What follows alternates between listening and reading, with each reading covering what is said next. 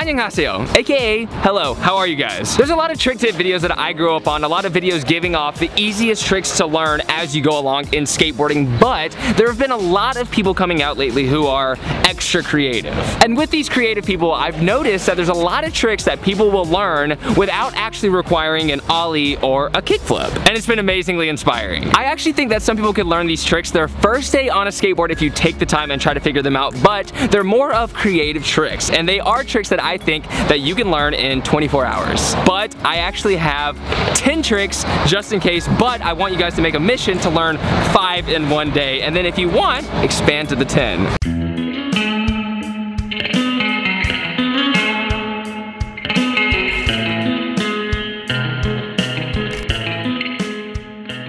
Now the first one, I don't even know if it has a name, but I think it's appropriate to call it the Kiki flip, because you run next to the board and then you flip it with a kick flip by kicking under the board to make it flip like a heel flip. I think the coolest way to do it is to take 3 steps and then to hit it up, but there are other variations you can do. You can have your feet wrap around the side of the board and then flip it yourself, which is an old school kick flip. And then you can take 1 step, just bounce and kick and flip it. But I think this one is a good start to get the idea of what it would be like to flip your skateboard.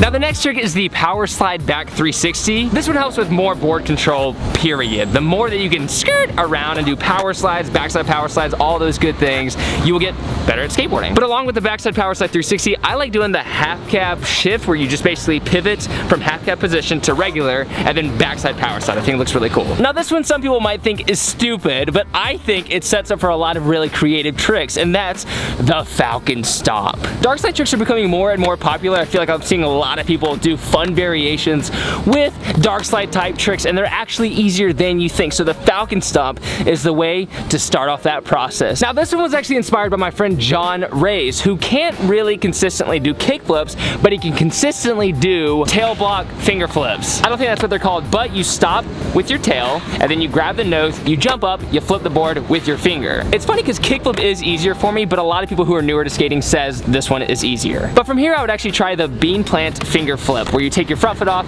you grab the nose, and you flip it with your finger as well. I think both these tricks look equally cool.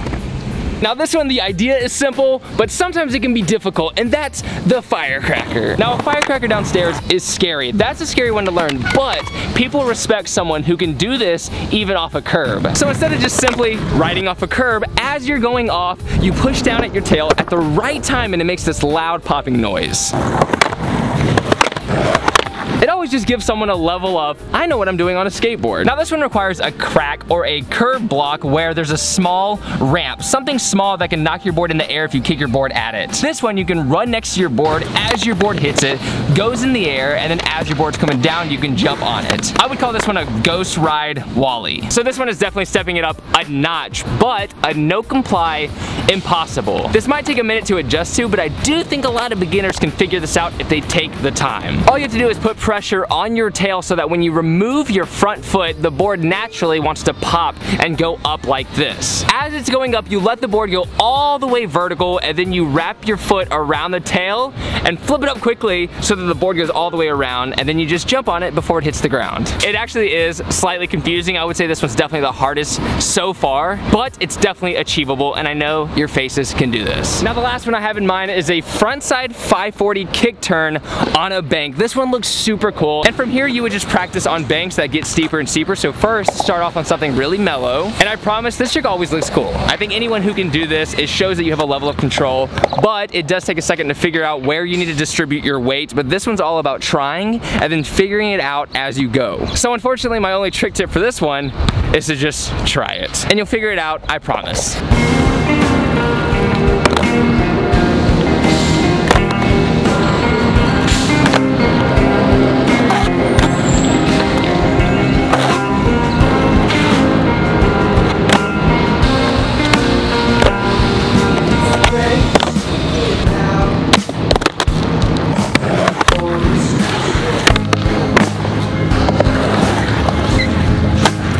that's it. Let me know how it goes. Let me know how many that you tackle in one day, because even if you don't do 5, that doesn't mean that you failed, my friend. Go out there and just try to do 1 or 2 of these, see how it feels, and I promise you, every time you learn one new trick, it encourages you to learn more. A lot of people go from ollie, and then they try the kickflip, and then they're vastly disappointed that they can't do a kickflip quickly, so they tap out of skateboarding, but that's not how it should be. There are so many tricks that you can learn from ollie to kickflip. I mean, hundreds and hundreds, and now that people are getting more creative in skateboarding, there should be a trick tips video teaching all of these miscellaneous tricks that people don't typically teach. Now that I say that out loud, I think that would be really fun because there are so many. Just remember, in skateboarding, there is no set way to skateboard, so you can do whatever you want. You can consider almost anything a trick. You can invent things right away. Just have fun with it. Go out there and just play around. That's what it is. It's a toy. Have fun and tune in every Monday, Wednesday, and Friday for a new video on this channel. We're actually in Texas right now. We're about to head to California for a 7-day vacation. It's gonna be